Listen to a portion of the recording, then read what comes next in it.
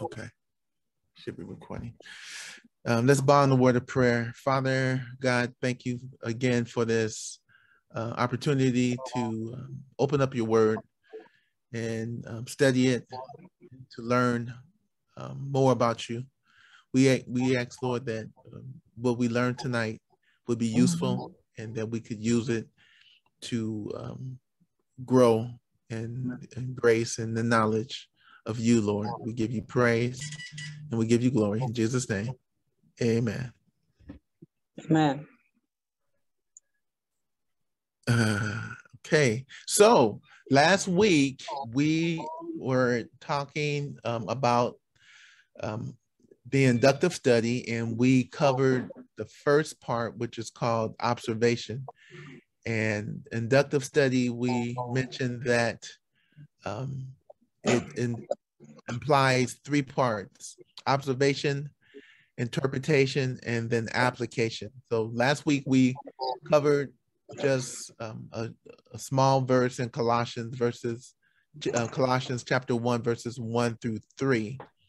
So and we went over observation, and I guess I gave some examples of how to do an observation. Ask questions, write a highlight, use your highlighter to write down, to highlight certain scriptures that resonate, making symbols for certain words. And I think we were looking at the Bible dictionary, and I was using a certain one, a Lexham dictionary. And so today we're going to cover interpretation. That's the second part. So once you've done your observation, and observations, you're asking certain questions: who, what, when, why, how. And you're in order to do this. Where? You have a question? Statement? Somebody say something? Question? In order to do this type of study, we want to use certain tools. So the tool I'm using, you can use books, which up until recently, most people would have to do anyway. They would have to use Bible study books like the Vine's Dictionary, certain types of concordance that has a Hebrew and Greek to do that type of study. So, but since we're in 2022, modern technology has allowed a lot of that to be put on the computer, and it actually makes it easier once you learn how to use the software. So some of it's free, some of it you can buy. I have a version called Logos, and it's spelled Logos. They do allow you to download a free version, and you get access to use it. You may not have as much as the paid version, in different books and different topics that you can use, and different software applications that allows you to do more things, but it's still very good. And in an inductive study, it's different from reading your Bible every day. We should all read our Bibles every day, and some of us have Bibles that it's called a one-year Bible. So you take it, and each day it has certain scriptures designed to allow you to read the entire Bible within 365 days, which is good. I have one, and I follow it, on whatever, like today's the 7th. So I would open up my Bible, my one-year Bible, and read September 7th, and it has Old Testament scripture, New Testament scripture, Psalms, and the Proverbs. And you just read it through, and by the time of the year is over, you would have read the whole Bible in its entirety. But this type of study is not that. This is something that you would do if you want to dive in a little bit deeper to find a meaning of a certain passage of scripture, or what is a certain text pointing to. So this is more in depth, and it helps you to gain the knowledge to know what the Bible says without other people telling you what the Bible says. So you'll know, and you don't have to say what a pastor may believe or a person may believe. You'll know because you've done your own observation, you've done your own interpretation, and then you'll be able to apply it to your lives. So when you are doing the interpretation part of it, you want to use cross references, like Can I finding. make a comment right quick? Yeah, go ahead. Okay, when Brother Trent said your own interpretation, he does not mean you are individually interpreting your Bible that may be different from anyone else. He's saying that you come to the conclusion that is derived from the scriptures and the text that you're studying. And the conclusion would be, and supposed to be, a conclusion that anyone else that does the same approach to scripture will find. Because God is not the author of confusion, and the Bible tells us there's only one interpretation. So when he says your own interpretation, that means after you do the work, you come to conclude that this is what that means. And it's supposed to concur with what Pastor Sean or Brother Trent would say is true or consistent with Scripture. Yeah, absolutely. Thank you, Greg. Appreciate that. Yeah, because this is the purpose of an inductive study, so you know exactly what the Word of God says, not what man says. And as Greg pointed out, there is only one true interpretation of biblical scripture. So by doing an inductive study, you would come to that conclusion. One important thing I like to mention before you do any type of study, you need to open up in prayer, because the Holy Spirit is going to illuminate what you read. Because if we just read it, if anybody can pick up the Bible and just read it, then they're just reading it without the inspiration of the Holy Spirit. You're just reading it like you're reading a novel or a book or a magazine. It has no meaning to you. That's why people read it and still don't understand the truth of the scripture. So, but when you pray and ask the God to illuminate, make the truth known to you, He would do so. And by doing this inductive study, He would give you the insight. And so when we get to next week, the application, you would find out what that scripture means and how can it be applied to your life, so that you can live out what God's principles, what He has for you in your life. So going back to the interpretation part, when you look for interpretation, you want to look at the resources, and you can use things like cross references. Where is this particular word have been used in other scriptures, so you can get a tie-in of what the author is saying. You can use right here where it says Treasury of Scripture Knowledge. There's a book called Biblical Treasury of Scripture Knowledge that you can get if you don't have a computer system, or like again, a Bible dictionary. So what we're going to do now, we're going to look at our Colossians. Let's see, go back to the Trent, before you move too far along, just again to put a scripture behind again that the previous assertion that was just made about, again, your interpretation of scripture. It comes from 2 Peter 1:20, where again the interpretation is not your own interpretation, like Brother Greg said, co-signed by Trent. I want to make sure that again, the scripture that is the foundation of that assertion comes from 2 Peter 1:20, where it says, "But know this first of all, that no prophecy of scripture is a matter of one's own interpretation. For no prophecy was ever made by an act of human will, but men moved by the Holy Spirit spoke from God. So we know there that again, or at least from that scripture, that the interpretation of scripture is not what I feel or just what I think. Very often, you know, you'll sit in a Bible study and they'll just kind of toss it around and just get everybody's opinion and maybe try to come up with some kind of synthesis. That's not the idea here. The idea here is that the interpretation of any text comes from the Holy Spirit. Therefore, like Greg said, it should be cohesive with anyone else. That doesn't mean the exact same words.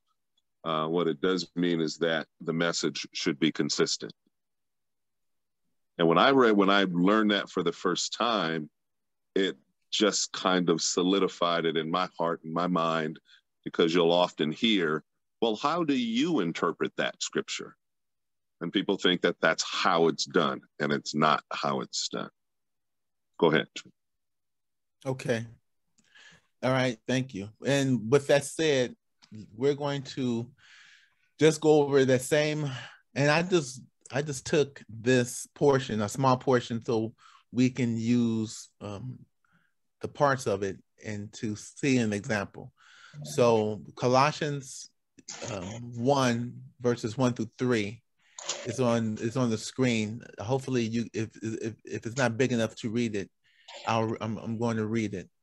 It says, Paul, an apostle of Jesus Christ by the will of God, and Timothy, our brother, to the saints and faithful brethren in Christ who are at Colossae, grace to you and peace from God our Father. We give thanks to God, the Father of our Lord Jesus Christ, praying always for you. And I think that's verse 3. I don't have, the version I have doesn't have the numbers. So it just reads like a book. I don't have the each number verses, but I believe that's 1 and 3. So remember last week we were going over certain definitions and what is an apostle, what's the will of God, and we was asking certain questions. So now with the inductive study, we're going to delve in, and you see where it says interpretation here. It says you want to be able to examine the context of the book. You want to be able to evaluate the type of literature of the passage, and you want to examine the cultural context. You want to examine the historical context. You want to identify biblical cross-references, and then you want to research important words. So imagine that you are an airplane or a flying animal, a flying fish or something, and that you are skimming across the surface of the water, and that you see something that interests you, and you want to delve into it. You want to find out more about it. You're going to dive in that water, and you're going to zoom in. So we're actually skimming across the scriptures, and we're going to see a word or a particular item, and then we're going to delve in. We're going to get deep, and we're going to find out the meaning of the word, why was the word used, the cultural significance of it. Remember, when we get the teachings of the scripture, we have to bear in mind the historical, the grammatical, and I forget the other technical word. One of you guys help me out. The terms that you use when you're delving in and studying, when you're trying to interpret scripture. Yeah, because some things like the literal. Sometimes the way the author is writing, he might be writing in a way like a poetic. Was it written like a poem, like the book of Psalms and the book of Isaiah? They the author was writing in such a way, it was kind of like a sonnet, a poem. They use certain phrases and terminologies versus a person who's talking more historically. They'll write a certain way. So you need to know, it's good to know those type of perspectives. So when you're studying that particular book, it helps you understand how to approach it. So going back to the scripture here, the software allows you to, if you highlight the word, like I'm gonna highlight the word apostle, it pulls out the information of the information that you want to know. So instead of going through a book and researching it slowly and one by one, this is kind of more agile. You can do a lot quicker. So you can dive in. So it gives the information of what apostle, the Apostle Paul, and where he's from. And say you want to look at this word faithful. It doesn't highlight it. So you would have to go to what is known as a Bible work study book. So there's 3 ways of doing it from this software. You can hit the passage guide, and it goes into studying that particular scripture, Colossians 1:1. It gives information about who Paul was and the history of why he was writing that particular church, and it goes more in depth, and it has the treasury of scripture knowledge that you can actually open up and read that passage, and you can it helps you find the cross references. So I can give you an example exactly of how this is done here. Let me show you. Let's do a cross reference. Like if I just press the button, and it gives all the different places where that particular word or verse is used. Ephesians 1:1, Paul, an apostle of Jesus Christ by the will of God. Colossians 1:1, Paul, an apostle of Jesus Christ by the will of God. Philippians 1:1, and it goes on, and you can choose. It lets you know how many times that particular word was used or that particular phrase. And the power behind that is if you're looking for a certain word, like worship, you want to know how the author was using it, why he used it in that particular sense. It gives you a more clear understanding. So like, I'm going to go to let me see if the exegetical guide here, this software has what they call an exegetical guide. It allows you to get the constructions of certain words. And like in Colossians 1:1, it mentions the spiritual attainments. And so you're diving a lot deeper in, and it's giving you this more in-depth study on how to pull out the information. Now, most people in the past, I know what I would do, I would just go to a concordance and find the meaning of the word. Like here, we can look up the word like faithful. Faithful, according to Colossians, was used. It can be used to say faithful or faithfully, believe, believer, or believers, trustworthy or sure. But how is it used in our particular scripture is the question. So like we'll use faithful, we'll highlight it, and then we'll go to the Bible word study. Oh no, we'll go here. This is the word faithful. So a question right there. You said go to the concordance. Is that also something you would do with the thesaurus?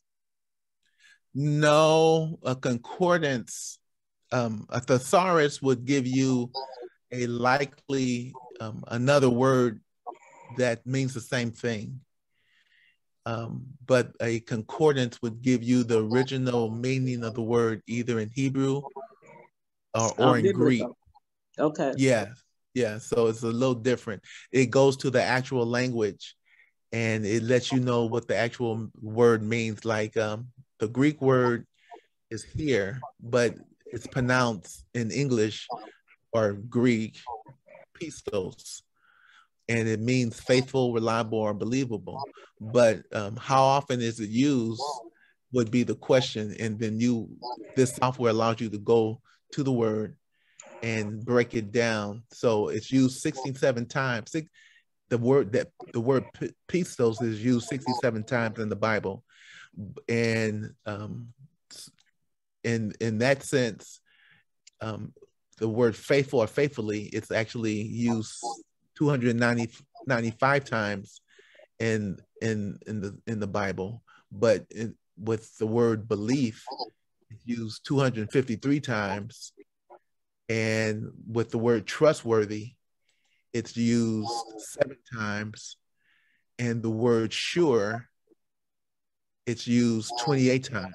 So they're using the same word. We'll see it as faithful in the Bible, but it actually has different. It's used differently in different parts of the scripture, and this software would just allows you to delve in to find out which ones. Now, if you want to know where each one is used, you can use the cross references, and you can use it actually breaks it down. So it's a lot more in depth, and for the most part, ministers, pastors, Bible study teachers will use something this in depth. The lay person will just use a regular, your regular Bible, and if this makes it easy to do the cross references. I don't know how cross references was done before computer software was available. You would have to do it inch by inch, really slowly, but it would take a long time, as you can see. If you're looking at 256 times a word is used, how would you actually know? It would take a long time for a person to actually go through it. But I mean, that's what they used to do in the past. Computer software wasn't available until the 90s, actually, even less than that. So we had to use like the Bible dictionary and the lexicons and things like that. So when you're doing your Bible interpretation, your inductive study, I would really recommend you having some type of Bible software. And there's free versions, like I said last week, but it just helps you break the word down. So when you let's look at another word and see the will of God. I was interested in that phrase, the will of God. So you can look it up, and let's find out where I see the word will. What does that mean? So let's look at that as far as that study goes. So the will of God is loading. So on my screen, it shows the different types. It can be the desire or desires. God should will it, or God should will it so. And how can it be used? Trent, where's that phrase coming from? The will of God. Colossians 1:1. Paul, an apostle of Jesus Christ by the will of God. So this particular in study, well, Bible inductive study is all coming from Colossians 1:1-3.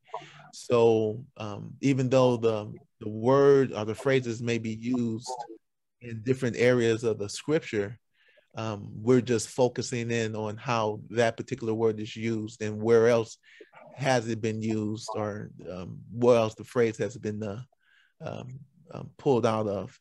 So the word will it was used 62 times.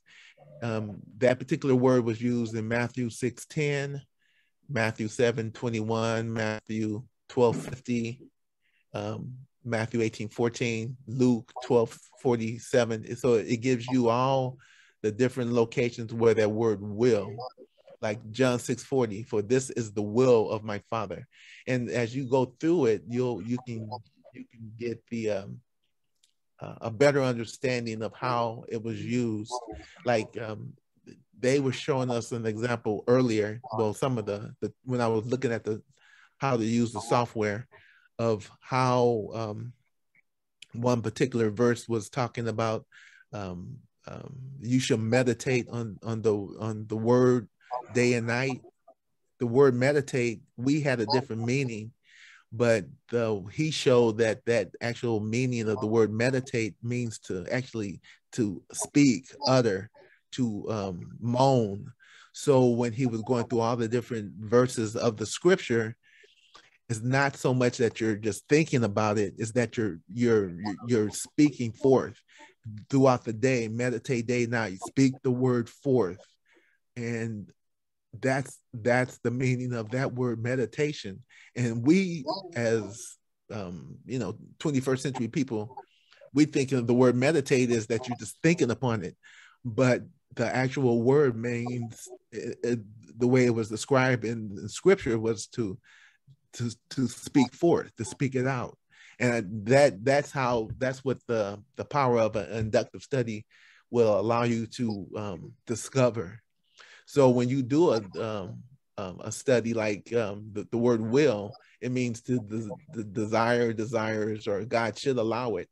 How often was that word particularly used? God should will it. So it was only used in 1 Peter 3:17. For it is better if God should will it so that you suffer for doing what is right rather than for doing what is wrong. So it gives you a better perspective of the word and how it's actually used. So any questions right now as far as the interpretation of how to do an interpretation of a study?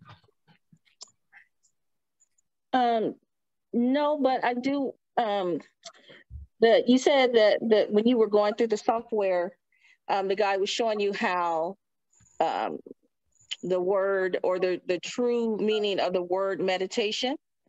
Yeah, I found that really interesting. But so what scripture is that? Because I want to go back later and do my own, because I know I've always thought of it as just, like you might read the scripture.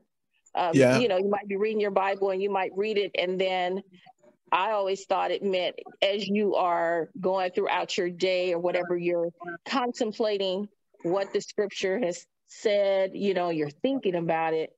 That's my first time hearing that they were actually speaking. Let me see if I can pull up that actual study, because I had it up here. Okay. Well, you know what? You don't have to take time to do that, but I'll just look up meditation or meditate, one of those words, I guess. It was a particular scripture that he used. Oh, okay. And I thought, to me, I think it's worth finding it because it was so interesting. Okay. Let me see if we can pull it up here.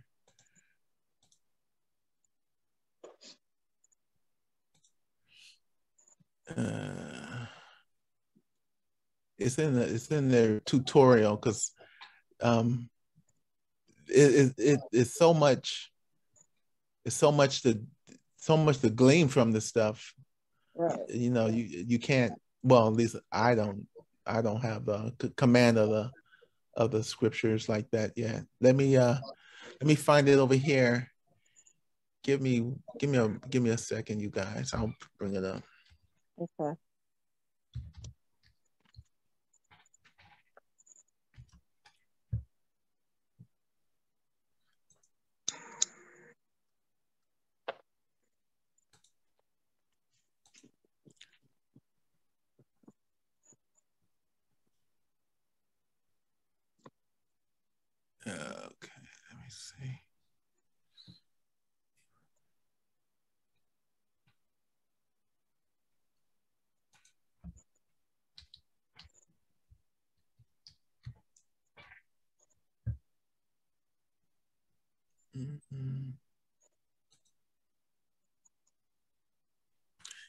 It was, let me see here.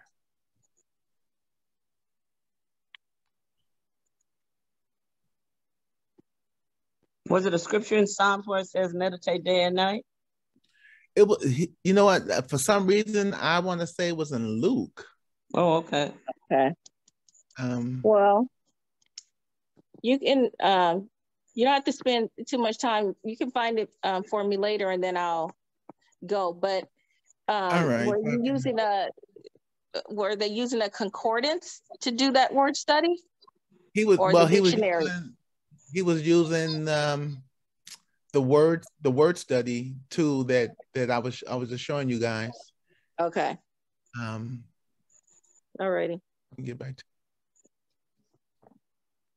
Yeah, I'm not sure exactly. I wish I could find it because I had to listen to it twice because I never knew that either.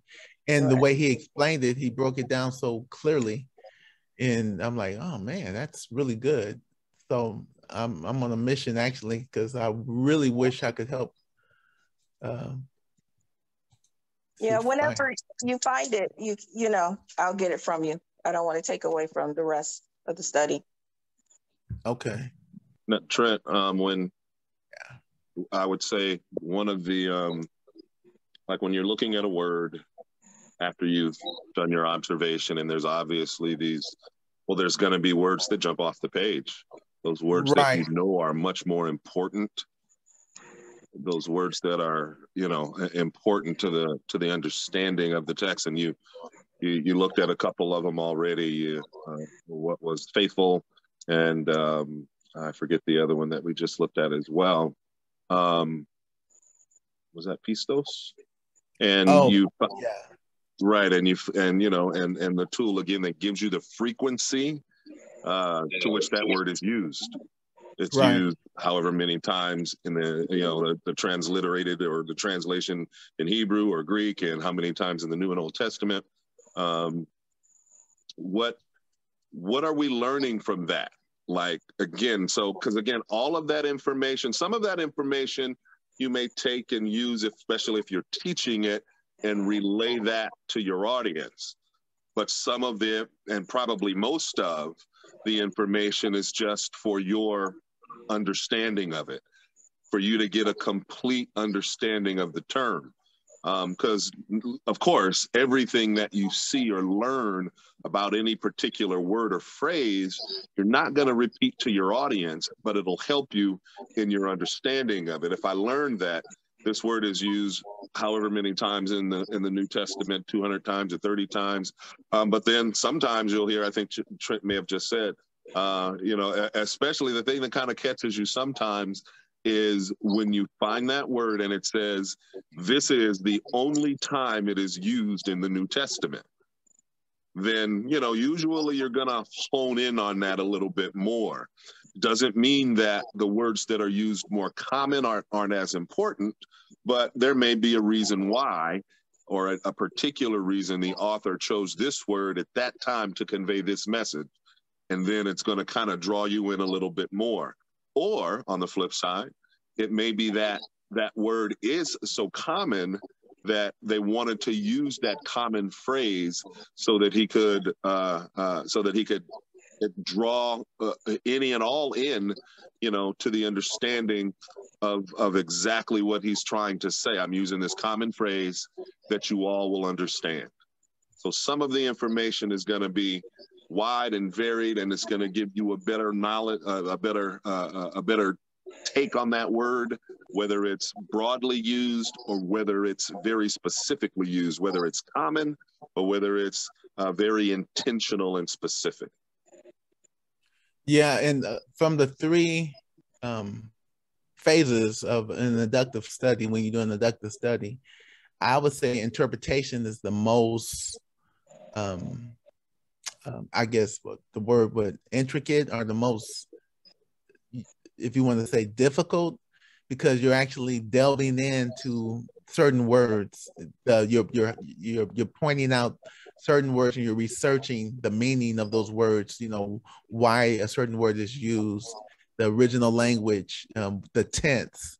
You know, Pastor Sean sometimes say this is in the perfect past, perfect present, something, and it emphasizes something in particular, and so it helps you draw in, say, when you're reading, sometimes we don't pick up the emotion or the passion that the writer is trying to convey by this type of study and knowing those words and how it's used in the tense and what he's using it for or how he's placing it. It gives you a better understanding, give it a little bit more emphasis on why he used that particular word.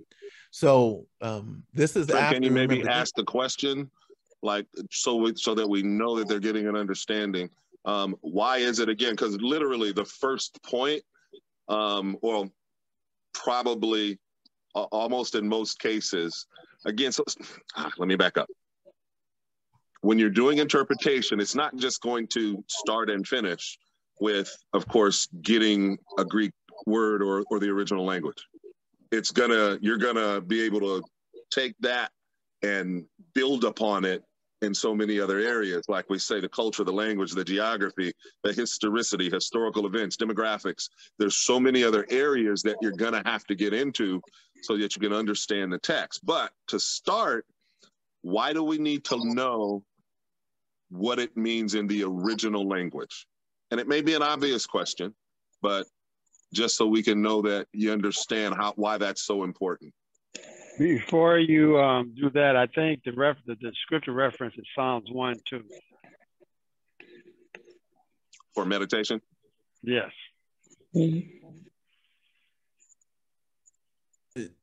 Okay. For some reason I don't recall exactly what he pulled up. For some reason I keep seeing Luke, and I don't know, but I wish I could find it. If I find it, will share it with you guys. But yeah, the meditation, and he went back to the Old Testament, and I'm thinking it was one of the first. He was in the first in the Pentateuch somewhere, but I can't recall. I don't recall right now. So, but I'll try to find it before we get off the study here. But going back to the interpretation part of it. So can I stop right there? Yeah. Okay, Greg just indicated that it could be in Psalms, or it is in Psalms about meditate day and night, like a tree planted by the rivers of water, that stuff. Could we not go to that scripture when we're talking about meditation and find where else it is, like you just said earlier? That's okay. Let's do that. We'll just go to. There is a Luke 21:14. I don't know if that's the one you're talking about. Okay. But it says.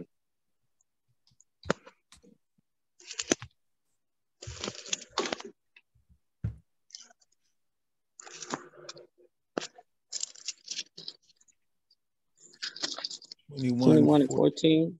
It says actually not to meditate, but I was just cross-referencing Luke in the term. Okay. So kind of hitting and missing a little bit. Yeah, I guess Greg said was Psalms. What did Psalms you say, 1. Greg? I will meditate on, Psalms 1, he said, I think. I'd be like a tree planted by the river. You know where the Psalms 1 version? Yeah. Psalms 1:2. Psalm chapter 1, verse 2. Let's see what that says.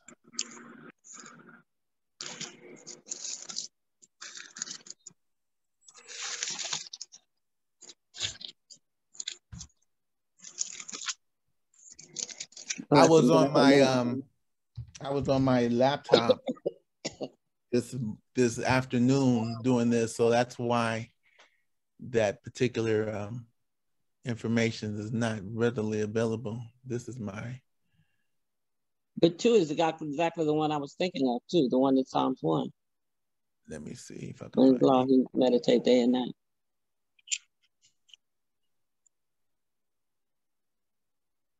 I don't see it. Blessed is the common wisdom standard. he.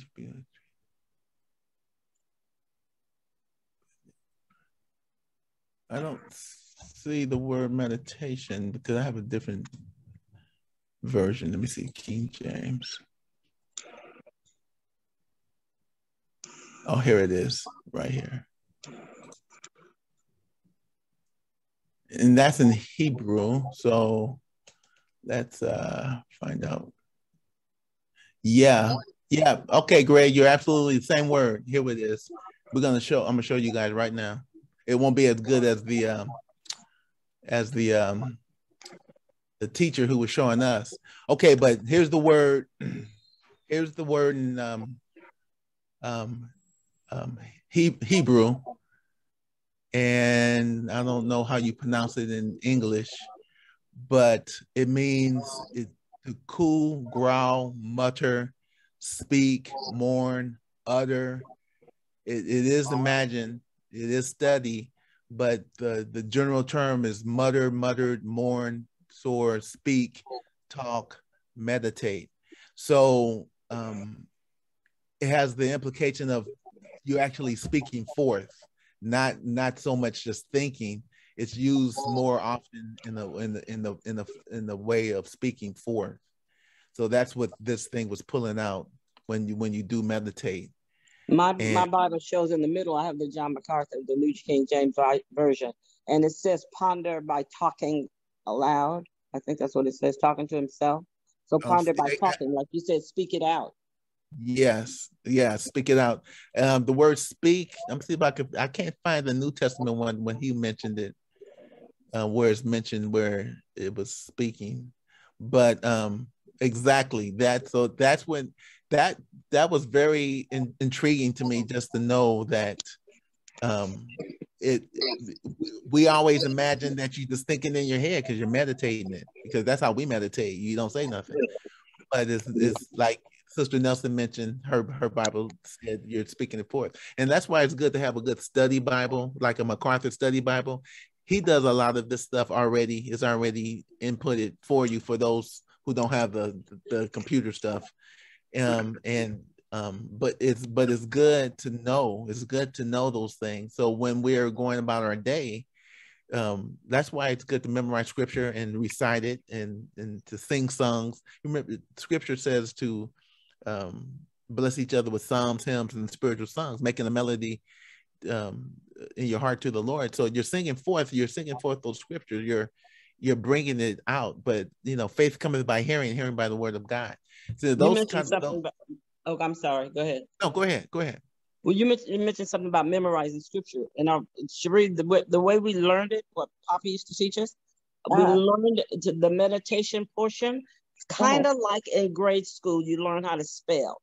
You read the word, you say the word, you read the word out loud. That's kind of the way we were taught. That's a way you could meditate in the same manner. Read the scripture silently as many times as you like. Read it as meditate. You do say it within your heart and in your mind. Then you read it out loud. It's that same kind of system, that same kind of principle, and then you will memorize it at the same time, because that's the way we learn to meditate. Also in meditation, we also learn to listen. That was part of it. That's true. Okay.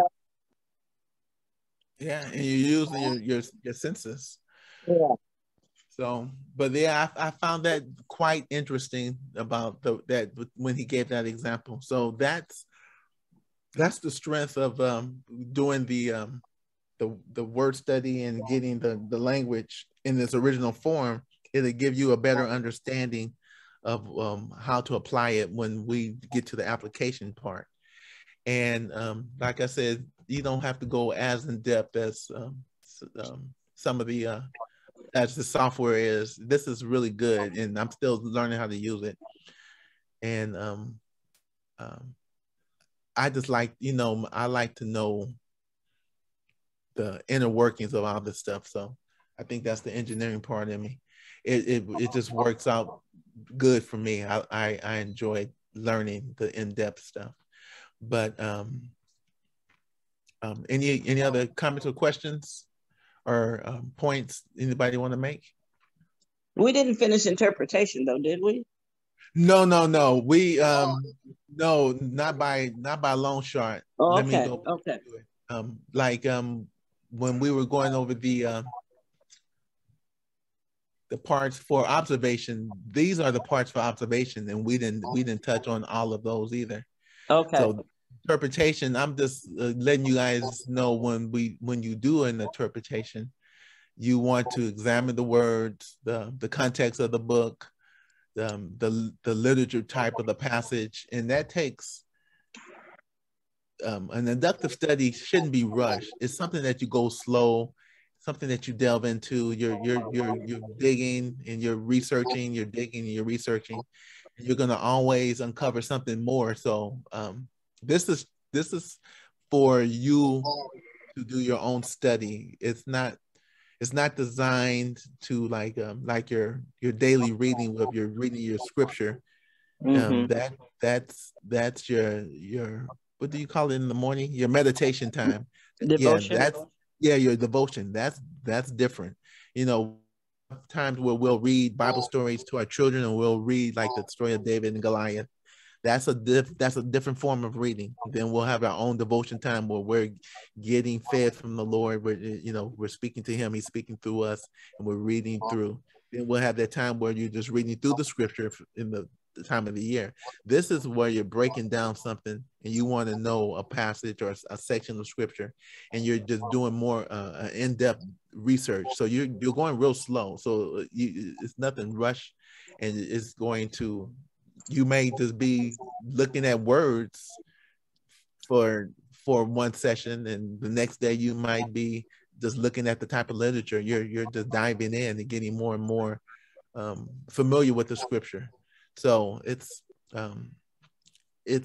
something to just be aware of.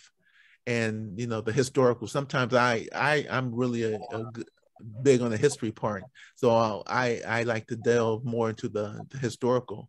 I'm not as strong as the literature of the passage. I'm not strong with that, so the software should help me to be able to gain more knowledge of understanding. And the cross references, I wasn't even aware that I would never do a cross reference the old-fashioned way, because it would take forever. But at least I know now I can click a button and it's going to tell me everything where it's used before. That's going to be very helpful for me. So really interesting. Just to add, just what you were saying. I mean, one of the points that I think we want to make sure you know and understand is, like Trent just said, this part can't be rushed. Well, none of it can be rushed. We know, right? We don't run a rush any of it, but this part is so important. After you maybe have, through the observation, identified your topic or your subject or the pretext of any particular scripture. If you would, let's see, 1 Timothy 4:15. Now, Paul's writing to Timothy. And again, just to carry the thought, how important it is to meditate on these scriptures, how important it is to seek, to go deeply into them, to solicit through prayer, through the Holy Spirit, to get into every heart that you can. So 1 Timothy 4:15. Now we know Paul is writing to his understudy Timothy, and of course Timothy being a preacher. And so it's in that context. But of course, this is what he's telling the preacher. When you're getting your message together for the people, this is part of the process. So he says in 1 Timothy 4:15, and we'll read 15 and 16, take pains with these things, be absorbed in them, so that your progress will be evident to all. 16 says, pay close attention to yourself and to your teaching. Persevere in these things, for as you do this, you will ensure salvation for both yourself and for those who hear you. So he's just emphasizing how important it is to take so much time to take pains, he says, with these things. He said, take time. Start with 15. What did you begin 15 again and say that again? He says, take pains with these things. And mine says meditate. So yeah, you're right. Exactly. That's that term. Yeah. Exactly. Yeah. I was looking at the word meditate, and I'm gonna do that quick study and find out what that's why again, it's so one of the first points, again, like I said, you're not going to, you're going to probably touch on some of the different categories while you're interpreting the text or these words, but in every case, you're not going to use all the information. But one thing you do need to do in each case for those important words is to identify them, number one, through observation, and to get the original meaning. That's one thing that you have to do for each case and every case. Even though I may not get into, I may know the historical events that dictated why this writer spoke to these people at this time about this thing. And I may make mention of it, or I may touch on the language a little bit and how there's a difference in terms. But in each case, and depending on what the application may actually be, but in each case, what you do need to do is get the original language from those terms so that there's no confusion about how he's using it or what he was trying to say. Exactly. You may go different locations. Go ahead, Chris. Oh, well, I just wanted to point out to Sister Nelson that, see, in English, our English is so limited. We think the word meditate means the same meditate that was in the book of Psalms. But in this sense, though, it's a totally different word. And where Sean was reading from his version, they were pulling that out. It means to practice, cultivate, or conspire. Right. So it's different. So all we see, that's the one of the key reasons why you want to do an inductive study. That way people that way you'll know that just because you see the word meditate doesn't always mean the same thing in English, because our that's the way our language is. But in the Greek, it has just more to it, and that's what makes it so a good study Bible and a good concordance and a good Bible dictionary, and you can do your own inductive study. And just what I'm trying to stress is learning the strategy: observation, interpretation, and then application. So you don't have to be as elaborate. You don't have to have as much stuff as I have on this software. It can be something very basic, like your study Bible and a good concordance or a good Bible dictionary. If that's all you have, that's all you have. But you can still get a lot more out of it than just reading the Bible and assuming meditate means the same meditation in Psalms. And as we can see, it doesn't. So that was a great example of the reason why an inductive study is important. There's also another one too that would be fun to examine, and it's the scripture where it says, "Hate mother and father." You remember that one? That confuses most people when he says, "Hate mother and father." Yeah. Yeah, because that's against God's character to hate like we hate. So it's not. That would be a fun one to really look up and bring everything forward. Yeah, it would be. Piggybacking off of the word hate, and again, this might be another good one, because I'm curious as to what hate means in this scripture that I'm going to bring up versus the one that Nami just said. Jacob have I loved, Esau have I hated. Yes. Oh, yeah. Intriguing to me. And I was thinking about that literally just the other day. Like, I need to study that again because of the use of the word hated. Hate, uh-huh. Mm-hmm. So that would be good. They're both similar in the interpretation or analogy, with one little small detail that makes it different. Yes. And I can't tell you what that is. Because you had, like you said, you want to study it. Yeah. Because I recall an interview that Oprah Winfrey did in her reasoning for hating Christianity. And she said, well, God hates, and then You know, how can you? No, that's not what that means.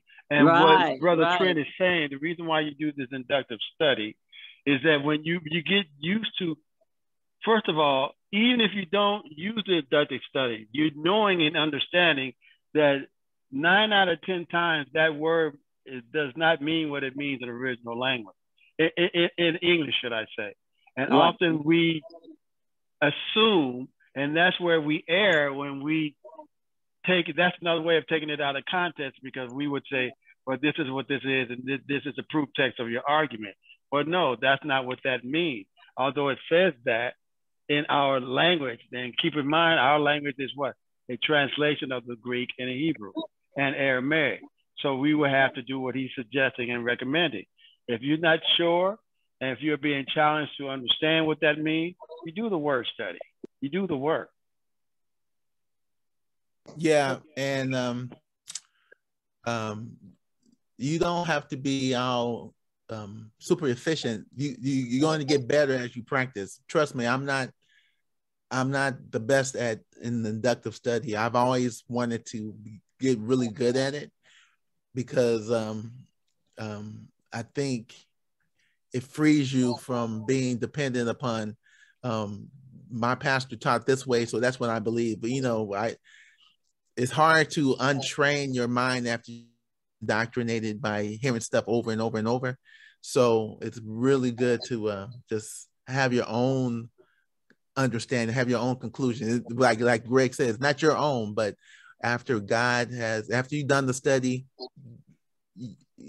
God is going to reveal to you that truth, because it's not what man says, is what God has, what you have discovered God has taught. And that next week we'll go over the application, and that's the part that we'll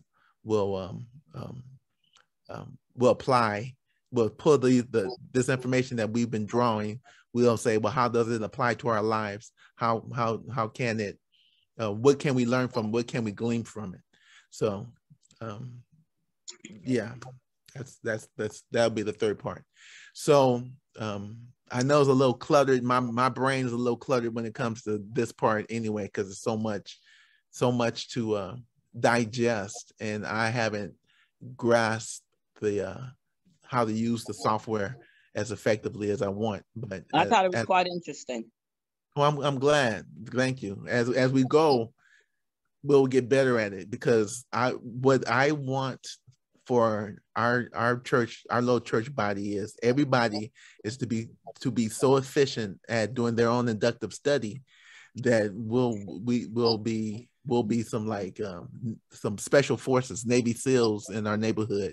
You know, yeah, we're going to be sharp, but we know we're gonna need the tools. So this is the tools. We're going to be helping each other get better and better. Very good too for like you're saying, for our neighborhood. It's one of the reasons we're hanging in and trying to literally to one of the things, the words that was used quite often was tools.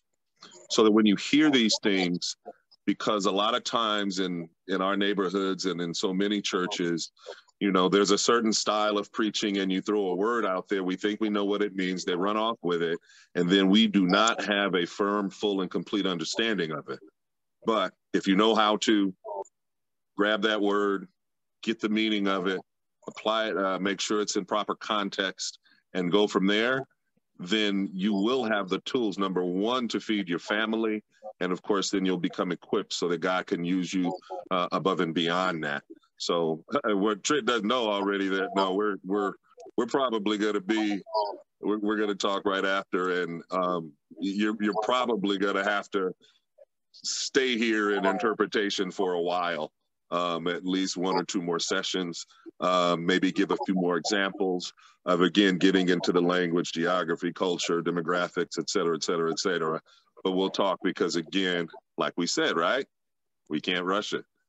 Right, so. That's true. That's true, and yeah, I don't mind staying because it's interesting. This is very intriguing. Far too much for 1 hour. So y'all get ready to eat next week.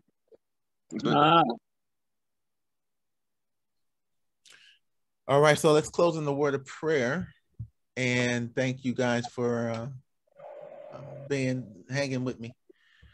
Father God, we thank you for our time of study. We thank you, Father God, for teaching us and showing us a little bit more of your word. We ask that your spirit would give us a hunger and the desire to know you in a personal way. And we ask, Lord, that you would give us the ability to grasp your word and to apply it for our lives. We give you praise and we give you honor in Jesus' name. Amen. Amen. Amen. All right. Thanks, so Trent. Oh, you're more than welcome. Thank you for not clicking off like this is boring. I'm out. No way. God bless you guys. Love you all. Everybody, love Good Love to you see all. you and Good have you night. back, Sister Curly. you.